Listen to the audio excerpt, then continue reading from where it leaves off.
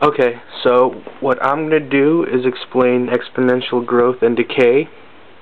And when you have an exponential function, you have p equals po times a to the t, where po is the initial quantity of the function when t equals 0, and a is the factor by which p changes whenever t increases by 1.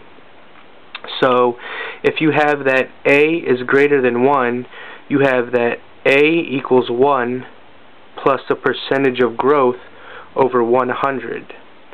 And when you have that a is greater than 0 but less than 1, you have that a is equal to 1 minus the percentage over 100. So an example of this problem would be if we had a city that had an initial population of 10,000 people,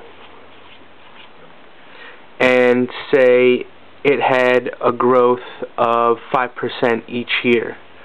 You would have that a is greater than 1, so we have a equals 1 plus 5% growth over 100, which equals 1.05.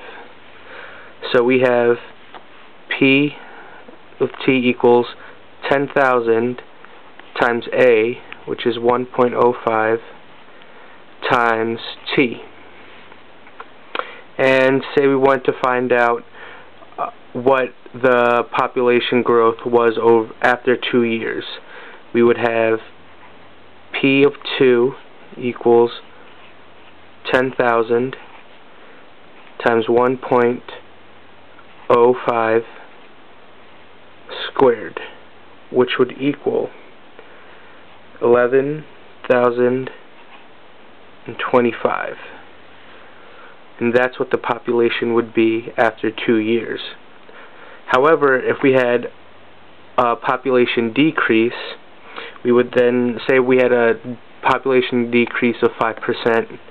We would then have that a is equal to 1 minus the percentage of decay, which is 5 over 100. So that would equal 0.95%.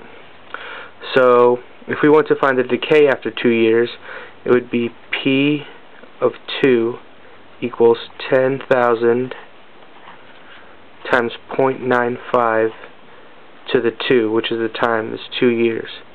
And that actually comes out to be 9,025.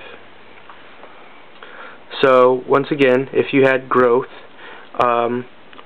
it would be a equals 1 plus the growth over 100, and if you had decay, it would be a equals 1 minus the growth over 100. And that's basically exponential growth and decay.